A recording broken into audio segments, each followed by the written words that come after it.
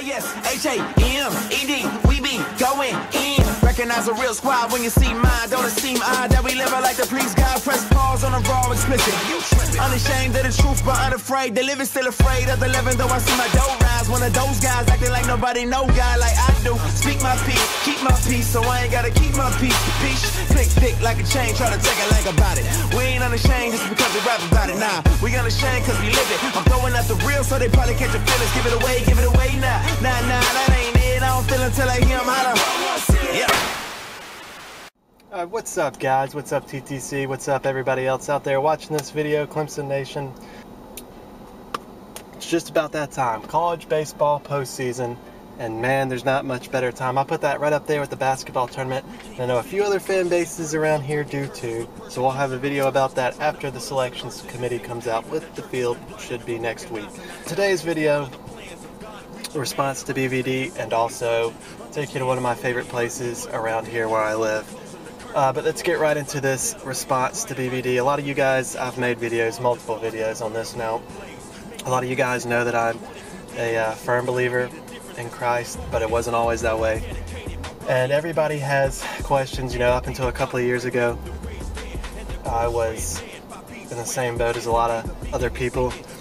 And as far as BVD goes, you know, I've been watching your videos on here since 2009. Since the start of that 2009 season, I was watching you, Richard, Bill, Zequan, all you guys. I was watching y'all that whole season before I got into it the year after that. And obviously I've seen a lot of stuff that you've made, a lot of your walk through all this different stuff that you've been going through. And I still don't know the whole story, so I can't get on here and act like I do, but I do know that you've had a lot of struggles in your life. And like you said, you know, some days you just feel like you don't care. I've been there too. But to come on here, let's talk about this afterlife thing a little bit. And also a point that DJ David made about not wanting to put your faith in somebody else's face. So let's get into both of those a little bit. First of all, one leads into the other. The only way that you can get to heaven, as many Christians believe, as followers of the Bible believe, is through Jesus, you know, a relationship with Him.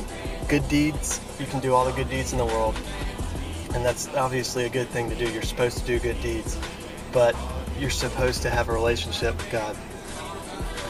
And you know, when you get to heaven and Jesus is there waiting for you, you might have done these good deeds and stuff, but you had the opportunity. You know, you live in America where you have a lot of Christians around you who you can go to with questions. You have Jesus pretty much in front of you. You have people who are willing to share with you.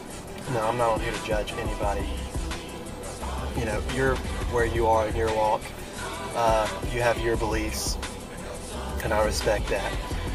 But as far as not sharing too, another thing DJ David said, not sharing because, you know, you don't want to put your faith in anybody else's, get annoying and all that. To an extent, you're right. You know, there's people who sit there and just shove it down your face constantly to the point where it turns you off. I understand what you're saying by that.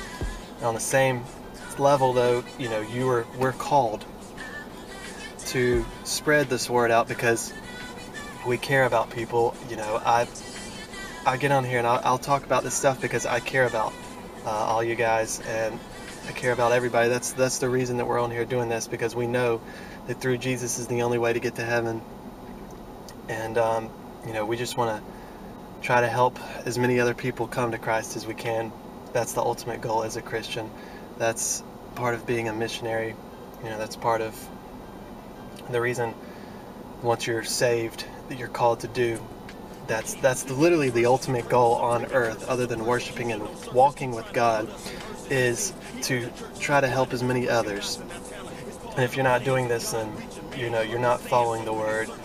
That's just my beliefs. That's what I feel like I've been led to do, is try to lead as many people to Christ as I can. And as far as I know how hard it is for people to believe too, and as far as I see, I've did a lot of soul searching. I was lost for a while. You know, I looked for answers in a bunch of places. Throughout high school, I was not a strong Christian at all. First year or two after high school, still, you know, wandering. And, you know, when I first got saved, the closer you get with God, the more convicted you feel, the more you feel like you're going down the right path. And all this stuff that you used to not think more of, you just start to think of that stuff as, you know, there's no way I want to do that. No, yeah, there's still going to be sin. There's still going to be, you know, sin wanting to do some of that stuff a little bit, but you have to overcome that. And the whole thing behind all of this is love, you know. Whether you believe or not, God loves you. Jesus loves you, whether you believe or not. You know, that's a huge thing that helped me come to it. You know, this guy died for me when I could care less at the time. The amount of love that's there, you're not going to find that love anywhere else. And you really do start to feel it if you start to walk with him. You really do start to feel it. I know it sounds far-fetched to a lot of people. Everybody has their own beliefs. But as a follower, I can say personally that I feel so much like I've gone through a lot of stuff lately. And over the past few months, year, whatever, I've had a lot of bad stuff happen. And a lot of good stuff happen too. But through all of that, I haven't ever felt this want to just give up. You know, through Jesus, you start to feel like you're on this mission, and I feel so led, and I feel like my life is to help lead others to Christ through a bunch of stuff. And obviously, I've got all the other stuff I have to worry about too. But it really brings me a sort of peace that I never had before, a sort of peace that it's unexplainable. It's something that you can only experience through Christ, and it overwhelms your heart, and it kind of gives you a feeling of love, how to treat others, and all this other stuff. But basically, that's where I'll leave off on this video. Once again, you know, if you have any questions, you can shoot me a question or a DM or any of that. But yeah, basically, the afterlife is going to be amazing for all those who believe.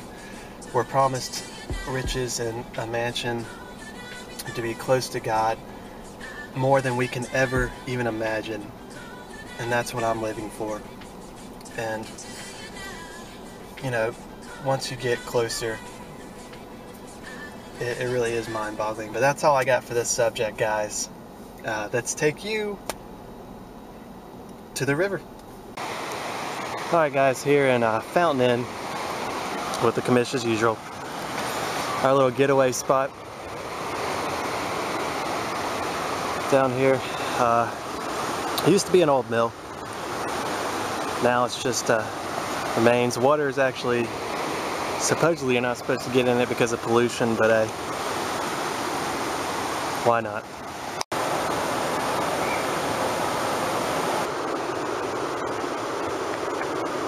Alright, let's go get in it. Got plenty of these guys around here. You see at least like 4 or 5 every time you come down here, but I got a starting point right here. Looks pretty safe to cross. Let's give it a try. Alright, let's do us some crossing here. Always a snake or two in there, but we'll be alright.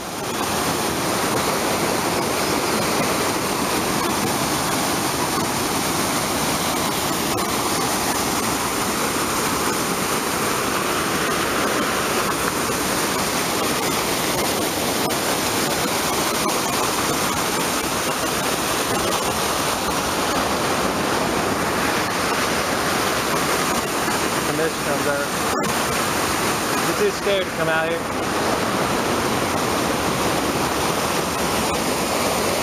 So we'll be going up today.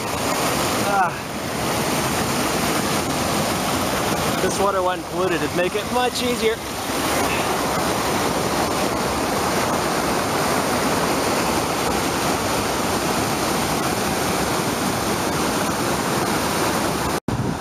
Well, it was fun while it lasted. We're definitely about to get nailed by a storm here. out in the middle of the frickin' water.